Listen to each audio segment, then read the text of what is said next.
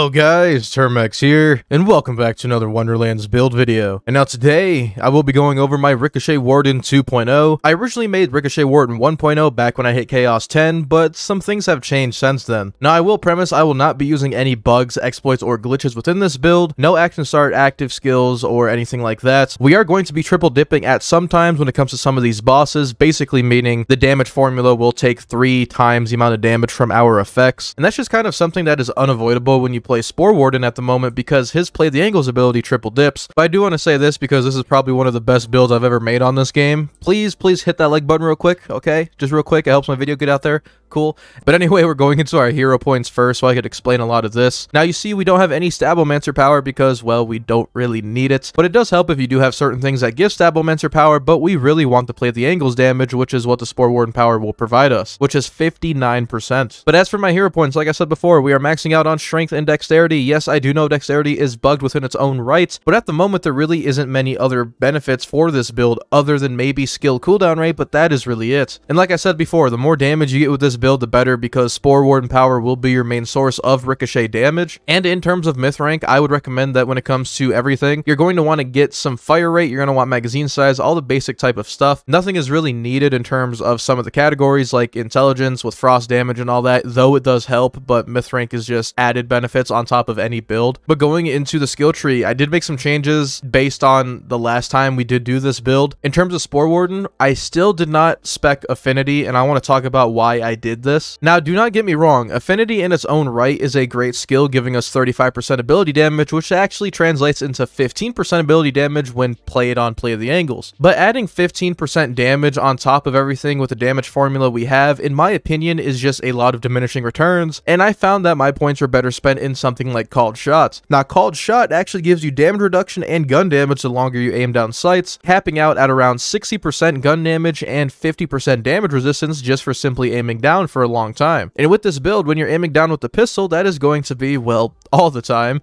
So getting 60% gun damage from 3 points, in my opinion, is a lot better than getting around 15% damage just for putting in 5 points, and it's just honestly better spent over into Called Shot. But some important things to point out is Eagle Eye, which will just give us 20% gun damage, Bounty of the Hunt, which will give us 28% action skill cooldown rate every time we get a kill, so we could just get our From the Shadows just a little bit quicker. We also have the Spore Cloud for the taunts and the Spore Revive ability. Those are just necessary things, I believe, when you are running Spore Warden. Make survivability 10 times better. We have Quiver of Holding because I believe this is also a must-have, makes any gun have a bigger mag and keeps ammo up a lot better. Then we have Windrunner. Every time we get a kill, we get more movement speed and fire rate. This is just more of a miscellaneous thing and not really a needed thing, but it just makes everything go by a lot smoother, and that 24% fire rate is honestly insane. And you may be wondering why I did not spec into Bullseye. Well, if we're trying to get critical hits in Shadows, we don't really need critical hit chance outside of Shadows. I'll explain that. It's just you don't need critical hits 99% of the time because the gun we're using, you could just aim it at an enemy and it'll ricochet itself without the need of critical hits, though it does help. I didn't believe it was worth the 5 points. But now we do have Wrath of Nature, which means every time a target takes ability damage, which will be our Play the Angles on a ricochet, they will actually take 108% more damage for 12 seconds. This is great for bosses, this is great for ad control, and overall makes whatever ricochet gun you're using so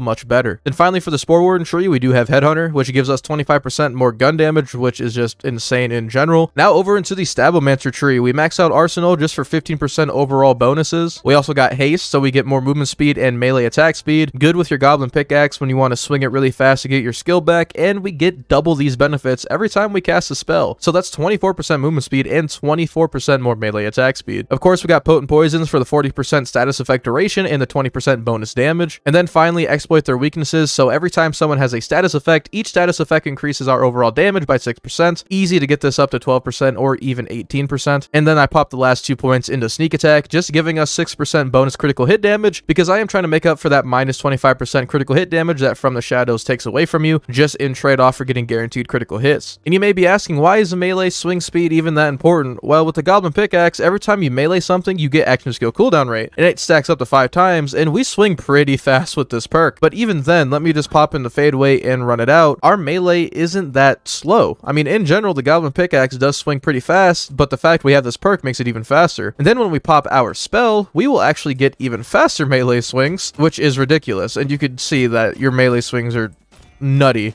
but we're not going to get the Goblin Pickaxe's effect in the targeting range, unfortunately. It only works on normal enemies. But I do want to mention when it comes to the gear, we are using the handbow of the Riveteer once again, with a on spellcast increased damage dealt. This is going to be your main bossing weapon. It does work with some badasses and enemies, but mainly this is for your huge guys. Then next up, we have the Fragment Rain. This is a great SMG that doesn't have an anointment, or enchant rather, and you don't really need one. This is a stat stick, and if you want to put an enchant on it, go right ahead. It will do a little bit more damage, but you're not focusing on this to do your damage. I'll probably roll one before I pop it into a save file in the description below for you PC players, but this is more of a stat stick. When you pop in a fadeaway and you hit crits with the ricochets, all the bullets will ricochet and freeze a bunch of other targets. Don't mind me dying to a cryo pool, but that's the main purpose of it. You're not really doing damage with it, you're just trying to hit crits so those ricochets hit other targets, which in turn do more damage. When we have a king crab here, I'm not going to kill the king crab, but if I shoot this other king crab and get those critical hit ricochets, I am going to kill him, but I'm not going to kill the thing I'm shooting. So if you shoot at the thing you don't want to die, it will kill everything else around it, which is very powerful, and that alone can signify putting on an enchant. And for your single target enemies that you can't really ricochet off of, I threw in a volatile SMG. This is a great SMG. It's a 105 times 4, plus it has the enchants on spellcast. You deal 30% bonus cryo damage. It basically just shoots like this, and if you have a single target enemy you have an issue with, just pop this into him and you'll be fine. And like I said before, we have the Goblin Pickaxe, and this enchant has on spellcast increase our gun damage by 30% for 10 seconds. As for the rings, we do have bonus gun damage rings, which I think is amazing. Now with this ring, we actually have on ward not full. We gain double the 19%, so that is around a 40% gun damage boost just for not having a full shield. And this pairs great with our shield, because when our shield is depleted, we gain up to 100% increased damage to nearby enemies, and with the enchant, we gain 40% bonus gun critical hit damage for the next 10 seconds. Now for my other ring, it is a 17% gun damage with some okay skills. I do have action skill duration, which is great for fadeaway, but dealing damage to a boss increases the effects of this by 100%, so actually we are getting 34% damage out of this ring when it comes to shooting a boss. For the class mod, we actually have a class mod. I want to give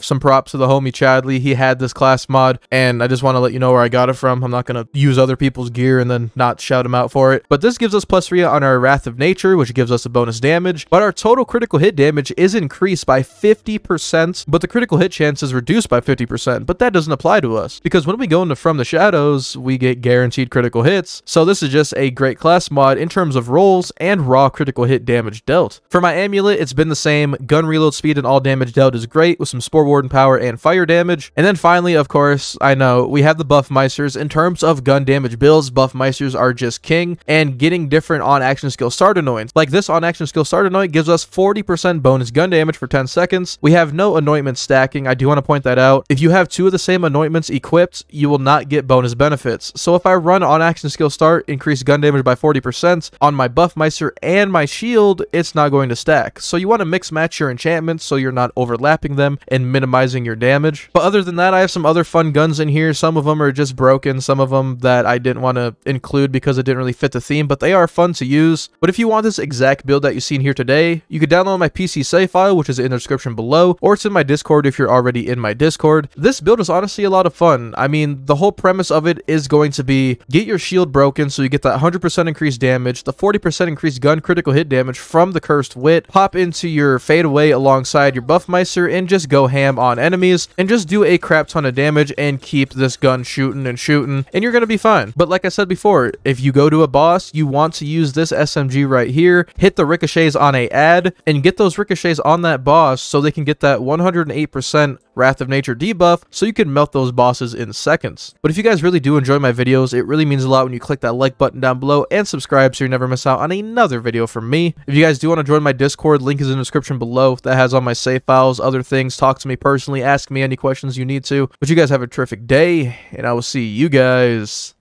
later.